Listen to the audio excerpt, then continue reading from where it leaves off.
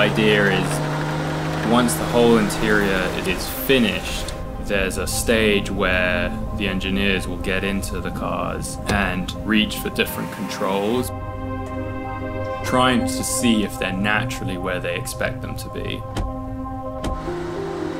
Once this becomes a production vehicle, will it create that result that we really want at the end of the day?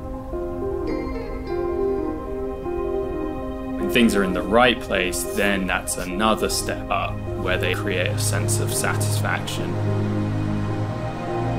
So that test, it's making sure there's no stressors and then making sure that there's also things that deliver the feeling that we're building everything around.